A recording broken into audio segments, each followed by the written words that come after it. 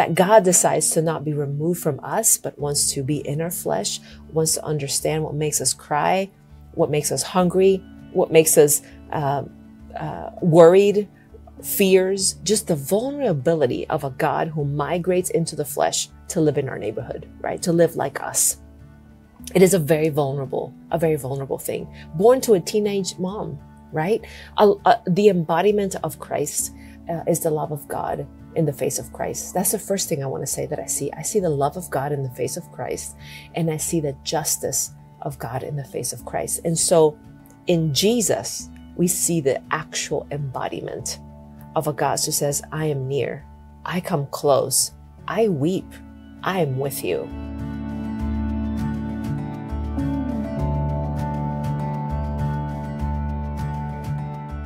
On today's episode, we explore the rich biblical foundations of pursuing justice, from the prophetic voices of the Old Testament to the life and teachings of Jesus Christ, and what it means for leaders of churches today.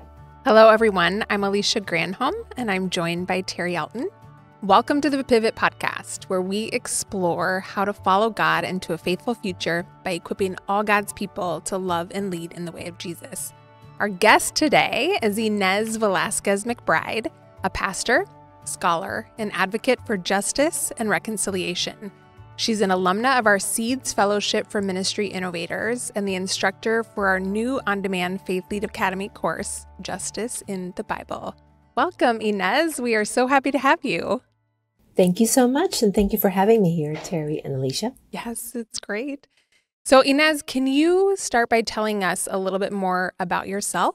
Maybe you can start with how you got interested in questions of faith and justice, and how you approach these questions in your own life and ministry.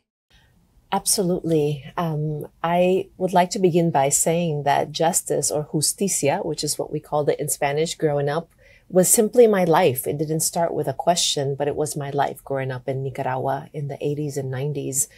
I grew up there up until the age of 18 when I moved to the U.S. to go to college, and it was the soil that informed my life, and it informed my faith. My father was a pastor and also did community development in the country. My mother was a diplomat. She worked at the Spanish embassy, also doing humanitarian work. Both my parents founded an NGO in Nicaragua. And so both of them were doing the work of bringing humanitarian aid in post-Civil War Nicaragua. So it wasn't something I was interested in. It was my very life. It was my survival. It was the life that we lived just to be alive. And so the life of justice that I have was formed from that faith, and it's rooted in the Nicaraguan church and how the church viewed justice as well. So both my parents, I would say, discipled me into justice. The Nicaraguan church discipled me into justice. The poor were with us. We were in post-Civil War Nicaragua. I experienced civil war. I experienced famine. I experienced food rationing. So it was my life, I think is what I'm trying to say. It wasn't a question that came up one day and I thought, well, I wonder what I think about justice. It was just my very own survival. And so today I would say that soil, the Nicaraguan church, my very life, informs how I read scripture, informs how I embody justicia, how I embody justice, informs my life as a pastor who speaks about justice and reconciliation. It's not something ethereal, absent, separate. It is the reason that I'm here. People who fought for justice kept me alive. My parents who fought for justice kept me alive in the middle of a war-torn country and oppression. So it is my very life and the air that I breathed growing up. What a rich story, Inés. And I'd love for you to share what are some examples of how you've integrated that into your current ministry context.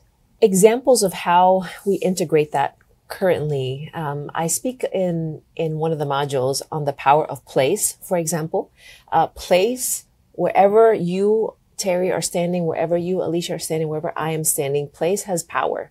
And place also has layers, and there's historical layers and spiritual layers that are interwoven back hundreds of years that need to be excavated.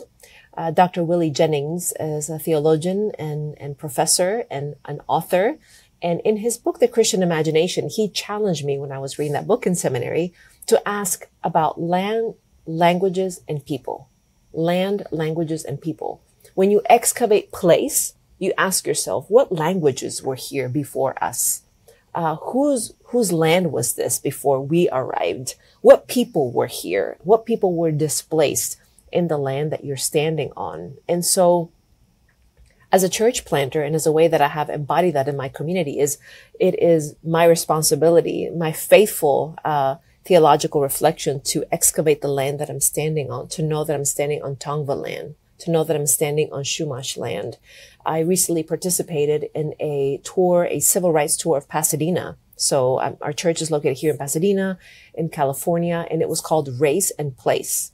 And so we studied the layers of history, the different people that arrived, that were here first, and then that were here next, and that came later.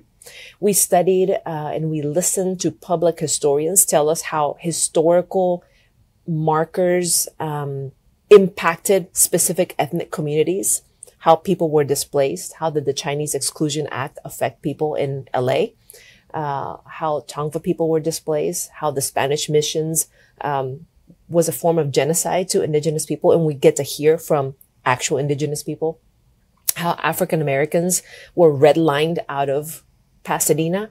And so as a pastor, that's one way that I study about injustice that is excavated. And we have to do some homework. In the same way that we exegete scripture, we have to exegete our city. We have to unpack the layers of history beneath our feet in order to do faithful theological work, faithful church planting work that is not colonizing, realizing that a lot has happened here. For example, in my context, before a church planter arrives, our church is 4 years old, but there's hundreds of years of history here in LA. There's 90 languages in the USD, for example, the school district. And so that is one place that we study. We learn the history of the land, and then we realize, well, what did the church do during those years? What was the prophetic voice of the church? Was the church silent? How did the church welcome the immigrant? How did the church welcome the foreigner? What did the church do in those years of civil rights movement? What did the church do with redlining? And so that's how we embody. And it informs our Shalom and Justice team. It informs how we spend our money, who we give our money to. So our Shalom and Justice fund is like our missions fund. We send it to places to repair those injustices. So we have housing justice initiatives because of redlining. We have donated money to the Tongva tribe of Indians. I think that's the correct name. I may be saying it wrong, because they're doing work of reclaiming and keeping their traditions and trying to survive in a land that belonged to them. We do work with housing justice initiatives to help rent control in Pasadena. We support a community organization that's called Making Housing in Communities Happening, because here in LA, homelessness, houselessness is a big issue, is an injustice issue more than any place in the country. And so you have to land and ground yourself in the history of where we're standing, learn those injustices, and ask, what does the gospel have anything to do with this? As a community, as a faith community, how do we join God's work of repair in the world? Does the gospel have anything to say? Does Jesus have anything to say? So that's one way that I see race and place as a church planter, as a local pastor, to be faithful to the history that has happened here way before we arrived as a church. I love that perspective, and thanks for taking us into your context, because I think to imagine the layers that you talked about, I think many of us in the modern era have shrunk our sense of time, and we forget about the expansiveness and what has taken place. So I want to now connect that to the other part of your Faith+Lead Academy course, the Bible, Justice in the Bible. As you think about the themes of justice that are woven throughout Scripture, from the Old Testament to the New Testament, what are some key themes that you see that you maybe even talk about in your course or that are important for our listeners? The beginning of justice originates with God. And so the first thing that I would say about a justice theme is that our God is a just God.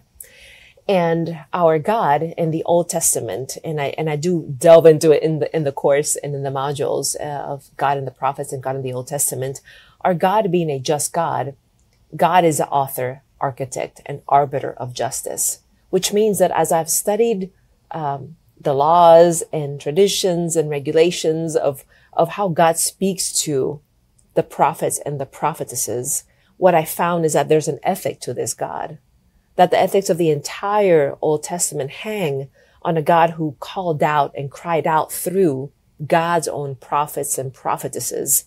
For example, to care for the 5 ultra vulnerable groups in the Old Testament, and that's the orphan, the widow, the poor, the sick, and the immigrant.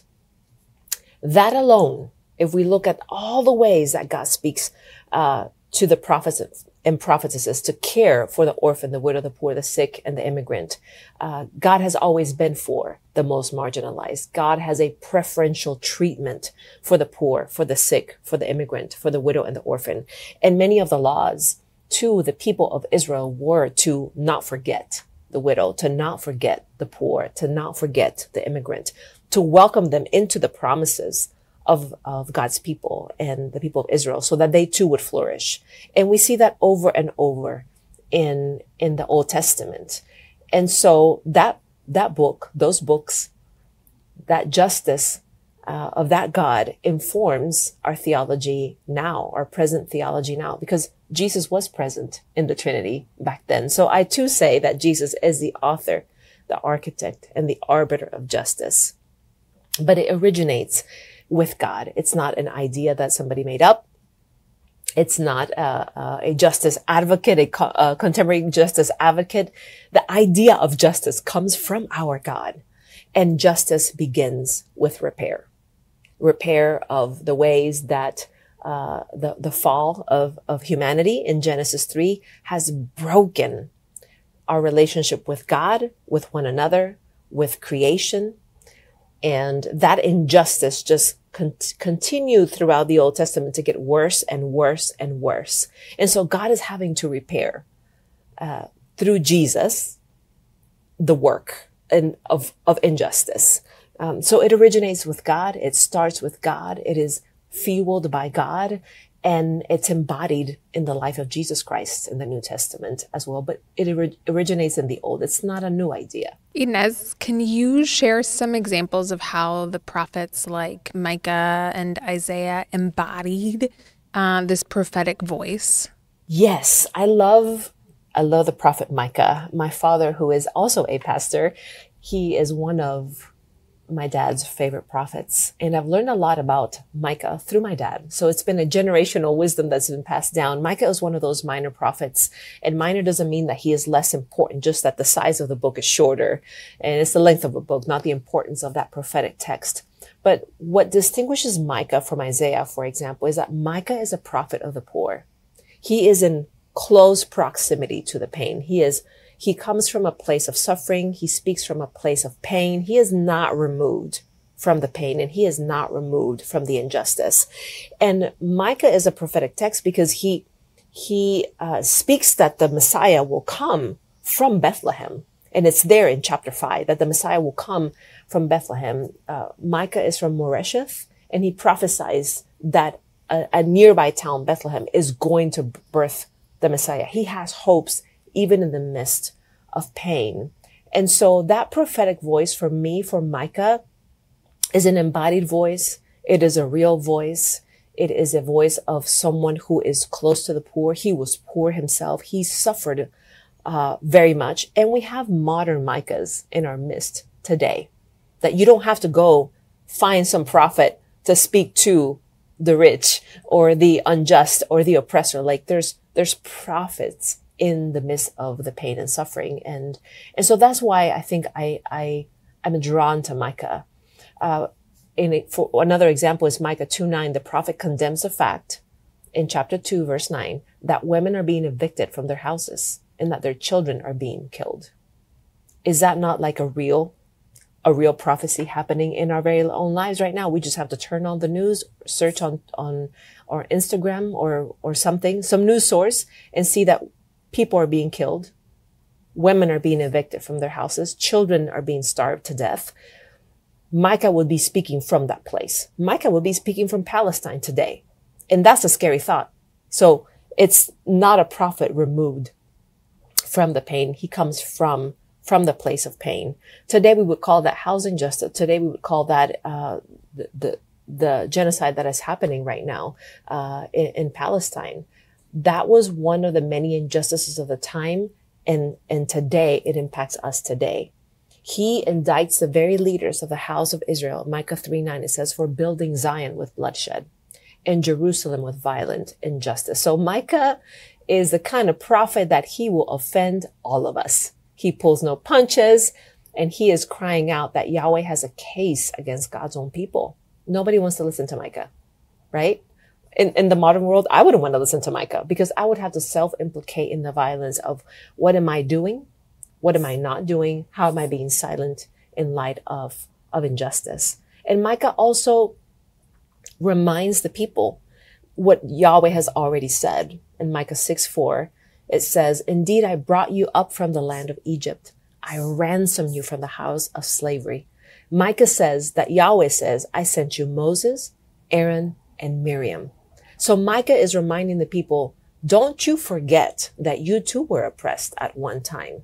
Don't you forget where I brought you out from. I brought you out and I rescued you from the house of slavery. So Micah gets really particular.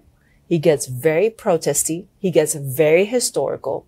And he reminds the people that God has been saying the same message over and over and over again. So Micah is a prophet of the poor.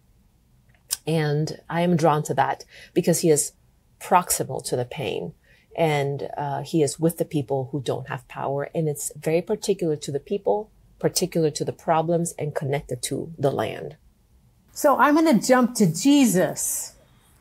Many of the things that you said could be similar with Jesus, of who he hung out with and whatever. But what's the significance for you as you see Jesus embodying, literally taking on flesh and embodying God's justice and love in the world?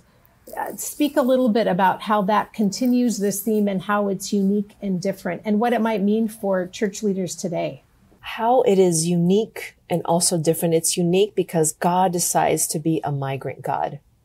God migrates from heaven to earth, puts on flesh, as you say, and is not separated from the people. So in a very prophetic way, like a Micah who is proximal to the pain, God in a very prophetic way sends God's own son to embody the flesh. And so me as an immigrant, as a brown Latina, sees that migration from heaven to earth, that 100% human, 100% divine in Jesus. That embodiment is migrant justice. That God decides to not be removed from us, but wants to be in our flesh, wants to understand what makes us cry, what makes us hungry, what makes us worried, fears, just the vulnerability of a God who migrates into the flesh to live in our neighborhood, right? To live like us. It is a very vulnerable thing. Born to a teenage mom, right? The embodiment of Christ is the love of God in the face of Christ. That's the first thing I want to say that I see. I see the love of God in the face of Christ, and I see the justice of God in the face of Christ. And so in Jesus, we see the actual embodiment of a God who says, I am near. I come close. I weep. I am with you. Jesus is vulnerable. Jesus grows up for about 30 years, and we don't know much about those years, those silent years of Jesus, but we know that a father and a mother raises him, a community raises him.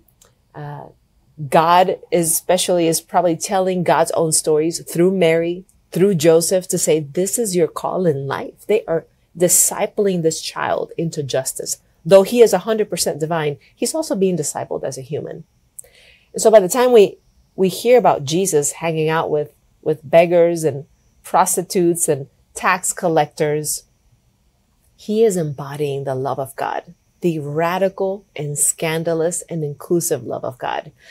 And he turns the world upside down. He confuses the Roman leaders. He confuses the Jewish religious leaders. I always say that Jesus is an equal opportunity offender. Like when he speaks, he asks, okay, who did I not offend today? Just to be clear, I'm here to offend everybody, because his love can be so offensive to the rigidity of rules and the rigidity of social orders, or orders that keep people out and others in. You know, he comes in and speaks to Samaritan women. He comes in and welcomes Matthew, a tax collector. He comes in and allows women to touch his feet. A rabbi shouldn't do that. A rabbi wouldn't do that. He breaks a lot of laws because he is operating under a higher law.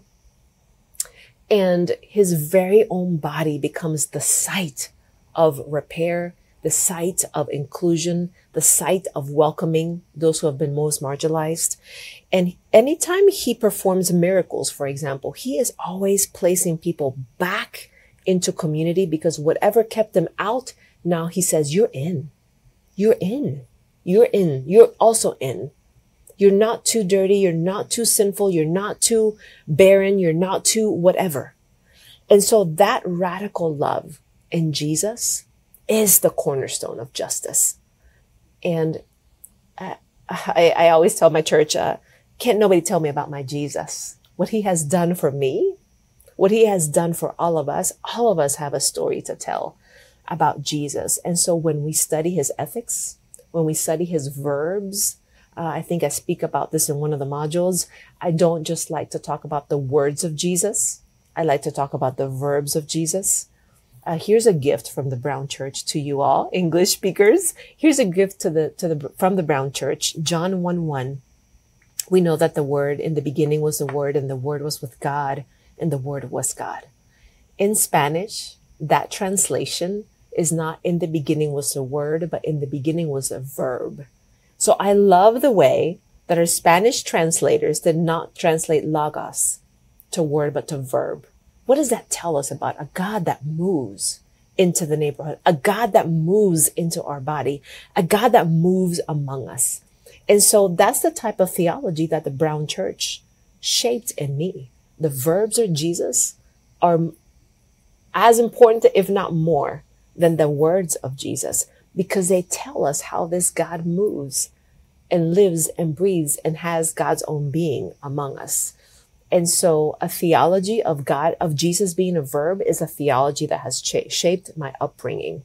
We study not just what Jesus says, but how he moves around marginalized bodies, and who does he say is in and who does he say is out. He welcomes a co-ed posse of female and male disciples, but you have to study the verbs to find that out, to excavate that out. There are 12 male disciples and 10 named female disciples. We should ask the question, why have the 10 female disciples been overlooked and remain unnamed for generations? That's the kind of work that I do as a brown, female, Latina, mujerista theologian. I look at the verbs of Jesus, and it disrupts everything in my life. Or at least it disrupts the theology that has been handed down and inherited from patriarchal interpretations of Scripture. And as you were talking, I'm thinking about our understanding of leadership in the church, right? It disrupts a sense of the leader as the resident theologian or the primary teacher. Those are verbs, right? Teacher or teaching. But I hear really a call for leaders to get into the neighborhood, to walk among, to be present with, to listen to and empower or lift up others, right? I think of a different set of verbs and actions that come from the kind of leadership, right? That if we take this seriously, leading in the way of Jesus, then those actions, those verbs aren't, when this is all done, we'll do that. but they are kind of at the Right. center, the preferential ones, if you will. Yes. Am I love reading that. you right there? You are Inez? reading me right, Terry. I love that. There are preferential verbs. I love that. We just co-created a sermon together, Terry. And this is how it ought to be. Theology ought to be done in community because we learn from each other and we put together things that otherwise alone we would not see it. There are preferential verbs in the way that Jesus lives and moves and breathes and has Jesus' own being. Yeah. Inez, speaking of verbs, when we think about and read about the early church, really living out and following in the way, following the verbs, if you will, of Jesus, especially his actions around justice and inclusion, they face some significant challenges. And I'm curious what you would say about what we can learn from their struggles, as well as their successes in forming a community that embraced diversity and fought against systemic injustices. I love the way that you framed that. How can we learn from the struggles and successes of the early church? I tell you, the more I study the book of Acts, the more I see the humanity of the apostles. And as I identify with them more and more, I realize, oh, Inez, I still have so much to learn. One of the things that I would say, how to welcome that struggle as we study the humanity of the apostles, we have to welcome the discomfort of being human. We have to welcome the discomfort of vulnerability. We have to welcome the process of a spiritual reformation. The early church has experienced the presence of Jesus, has died on the cross, was raised and ascended, right? And we find ourselves in Acts 1 and Acts 2. And I think they're getting together saying, what do we do now? How are we to live? How do we belong to each other? What traditions do we struggle to keep, to toss, to modify, to change? And when we look at the person of Peter, for example, Peter was weird. Peter was weird and he was awkward in those early church years. This is the same Peter that had seen Jesus raise the dead and perform miracles and welcome Mary Magdalene. Peter is weird and awkward. And he invites me to be weird and awkward and say, oh my gosh, I don't have it all together. I have to welcome the struggle of still being spiritually reformed. I think the Spirit is writing a new story in Acts 1 and 2, and they just don't know how to belong together.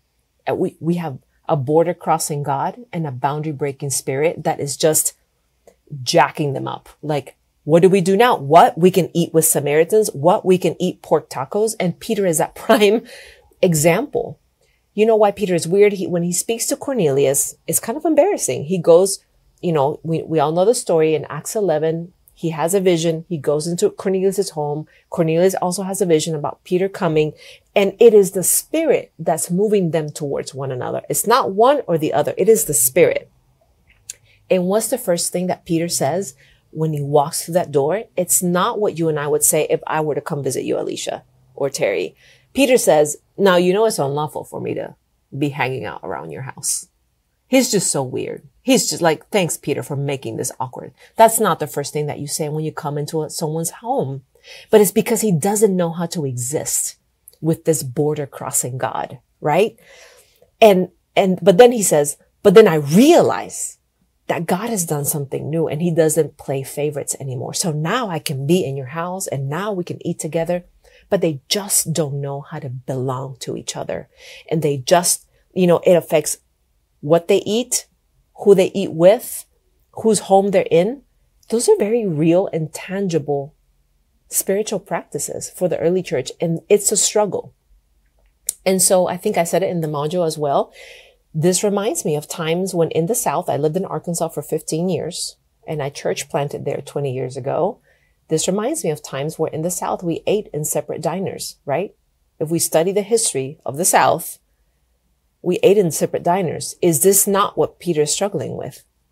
There was, diners for whites and then people of color and water fountains for whites and for people of color. If you go to Central High, which is now a National Historic Site in Little Rock, Arkansas, where the first 9 Black students in 1957 integrated Central High, is the same question that Peter is saying. What? We can belong to one another? What? We can go to school together now? It's not a new concept. Injustice, separation, segregation. The church, the early church, was segregated, to use modern terms. Jesus comes, the Spirit comes and moves us towards desegregation and integration. It is the earliest case study of that for the early church. If we look at it through our modern language and modern lens, Peter is undergoing another conversion. Not just of a spiritual conversion, but a social conversion. And it is vulnerable.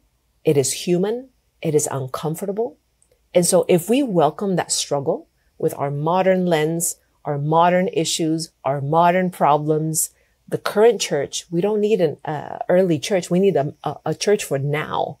We need a 21st century church, right? With our current problems now. What is the Spirit doing? Dr. Willie Jennings says in his commentary in the book of Acts says, what is the Spirit doing? Whose lives is the Spirit is inviting us into?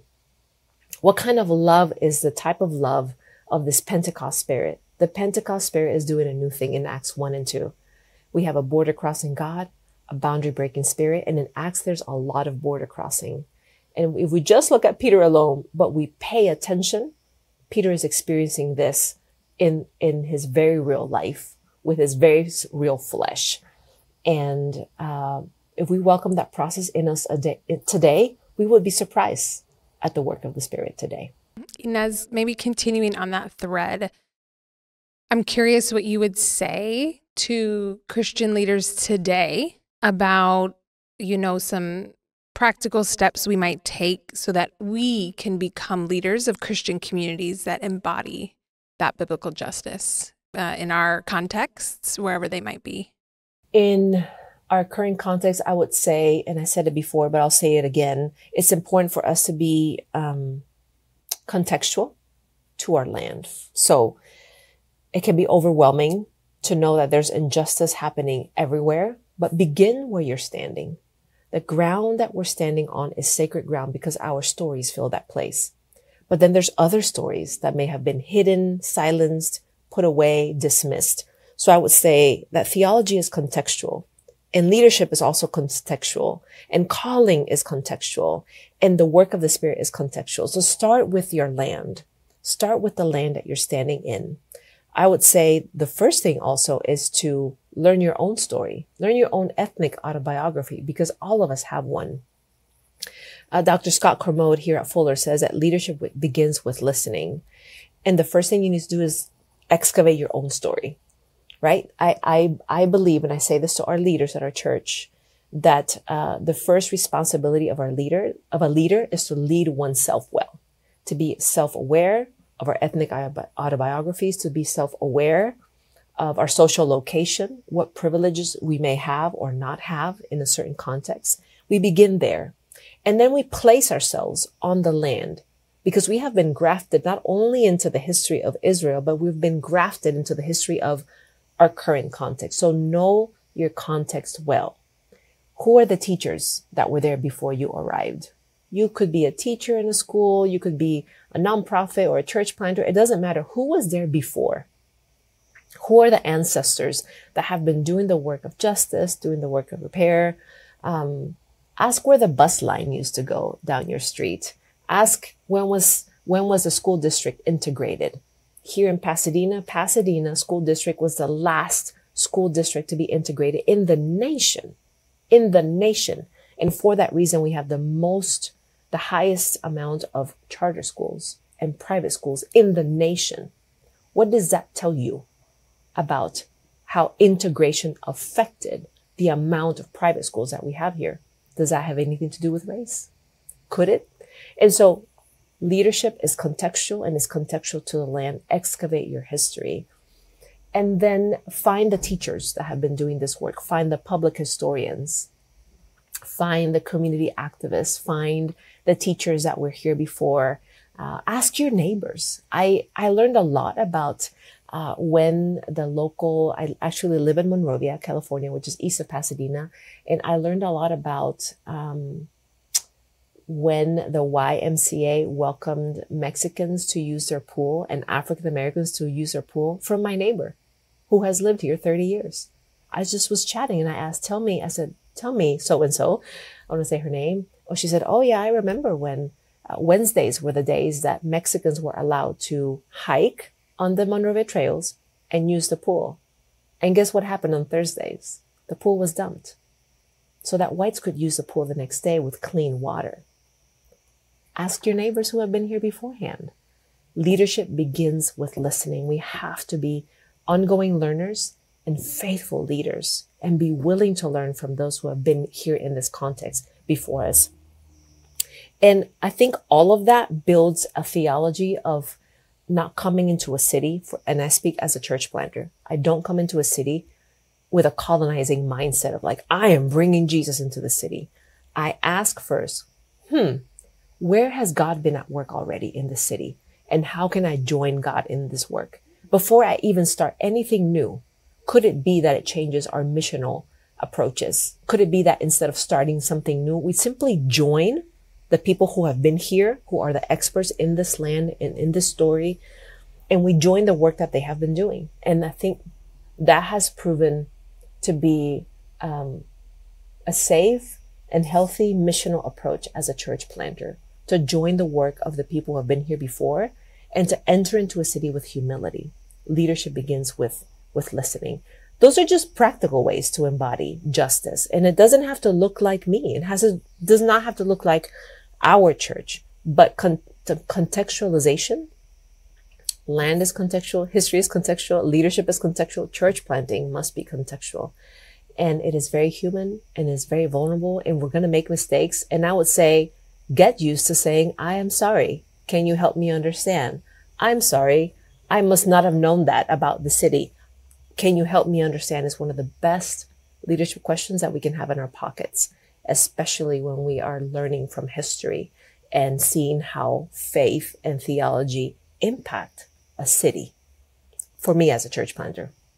Inez, that's really great stuff. And one of the takeaways I'm going to have from this is it's awkward. Get over it, right? Yes. I think so often in this work, we're like, well, is it just me? I must not know all the right things or have all the right skills. And it's like, nope, it was awkward for Peter. It's going to be awkward for us, right? As we do this work. But also that listening and awareness, especially I think to the people in place of where we're called. But also I'm taking away these verbs. I think, what does it mean, right, to listen to the verbs and what would repair or unity or look like, right? What are the obstacles that are in the way from making that happen in a great way? Yes. Well, yes. I now want to go take your course, Inez. I'm so glad, Terri. The faith. I know. And I knew you were doing it, but I now am more excited about it. So I just thank you for sharing your wisdom with us here on the podcast today, but also in the course. And a reminder to those listening, you can find this course, Justice in the Bible, in the Faith+Lead Academy collection. And if you're a member of Faith+Lead, you can get it for free. So just go and check it out. And to our audience, thank you so much for joining us and on this exploration of biblical justice. To help spread the word about Pivot, please like and subscribe if you're catching us on YouTube, or if you're listening to this on podcasts, please go over to Apple Podcasts and leave a review. It really does help. And feel free to share it with a friend, and maybe you can listen to it, have them listen to it, and then talk about it. This is Terri Elton and Alicia Granholm signing off from another Pivot podcast episode.